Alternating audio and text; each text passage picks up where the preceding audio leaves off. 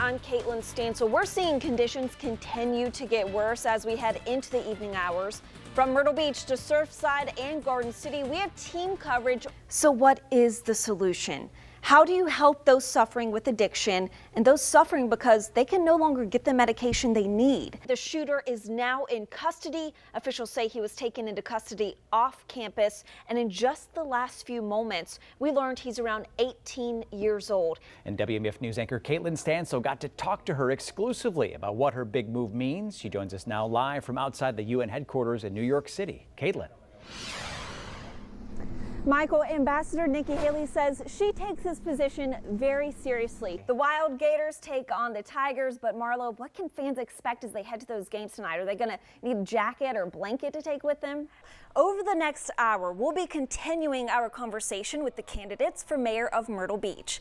Let's give you an idea, though, of how this extra live coverage is going to go. As a local business owner, I'm sure you have a pretty good idea of what works and what doesn't. So what would you do here in the city of Myrtle Beach to help businesses flourish? I've heard from several people that they kind of feel like they underestimated Hurricane Matthew, and it seems like they're taking this storm a little more seriously. That's the silver lining. 5 are injured after shots were fired into a group of Republican lawmakers playing baseball. So a lot of new details coming out as this is a developing story, and also coming up in about 20 minutes, we're taking you live again to Virginia. Raycom News reporter Rachel DePompa will have more details. A 24-pack like this one right here equals about 3 gallons. That means you will need 10 of these cases to last you for 7 days. Certainly a lot of areas across our state feeling the impacts of Irma, from the low country to the Midlands to here in the Grand Strand. And he was talking about some of those unseen dangers, things we might not be aware of until after the storm completely passes, and that's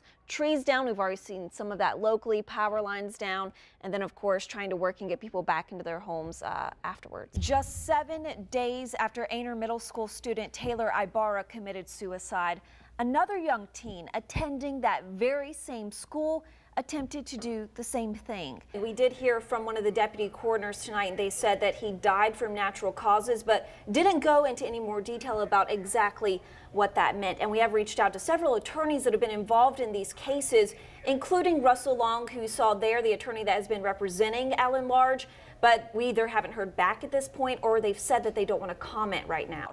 April, May, June, July, August, September, October. We looked at those months and nearly identical. Well, it doesn't matter what field of medicine a doctor specializes in, this epidemic has touched every sector of healthcare. Breaking news now, Governor Henry McMaster holding a briefing right now on the impacts this winter storm is having all across the Palmetto State. He just started speaking in West Columbia. Let's listen in now. I think what parents are most scared of is that there is kind of a learning curve with these apps. You know, as the investigators said, every day there's a new one coming out. And while our kids are pretty knowledgeable about how to use them, parents might not be. He was up, he was down, then in a run that had people at home biting their nails, he sealed and delivered. These aren't quite the big balloons that you would see in the Macy's Thanksgiving Day Parade, but nonetheless, still impressive. Hi everyone, Kaitlin Stansell here. You may have noticed I'm not at the WMBF News desk today, and that's because I'm in New York City. Any other big topics that stood out for you in the discussions today? Yeah, of course, we asked her about some of the threats that she's keeping a really close eye on globally right now.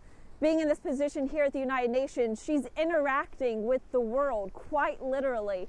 Of course, North Korea on that list, Iran is on that list, and extremist groups like ISIS, Hezbollah, and Hamas. Now, we're not just talking about an active shooter situation like what happened in Las Vegas last year that left 58 people dead and hundreds more hurt, but also incidents like the New York City truck attack. Should we be surprised that a kid, 14 years old, that young, that they would even be thinking about taking their own life? Unfortunately, a few months ago, we had to sadly report about his nephew committing suicide. He went to Aner Middle School. And John, what's your question tonight?